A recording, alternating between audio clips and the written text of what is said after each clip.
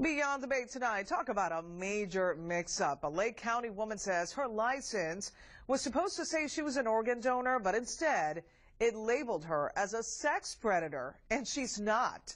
Bay News 9's Dave DeMarco went with her when she tried to get her license fixed.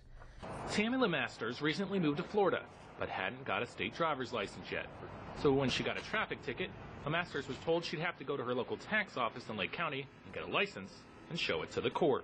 I handed it over to lines of people to go all the way up to the clerks, copying and stuff. I seen faces looking different, and I'm like, so when I got to the car, I went to the store. I was like, well, let me see what everybody's looking at. Those stairs were a right-hand corner of her license. It said she was a sexual predator, even though she's never been charged in any sex-related crime. Processing a driver's license, there's many different pieces of data that have to be entered into the system, and clearly in this case, an error was made. LeMasters says because of the error, she was turned away from a theme park, a hotel, and that's not all. Getting your kids in school has been a problem. When you have sexual predator written on your driver's license, do you really think somebody's going to give you the benefit of the doubt over the government agency? They're not. And LeMasters isn't the only one.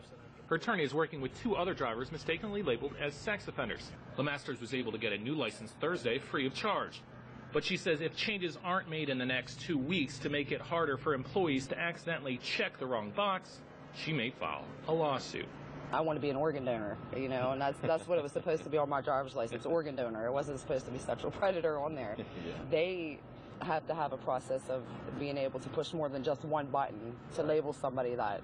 The manager of the office here told me that all customers are told to check their licenses before they leave. A couple things to note here. The sexual predator designation would be in the lower right-hand corner of your license, so make sure you're not holding it right there when you are checking it.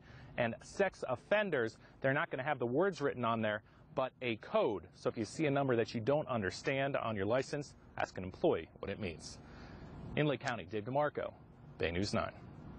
Now, a spokesperson with the Florida Highway Safety and Motor Vehicles says all calls are being forwarded to the tax collector's office.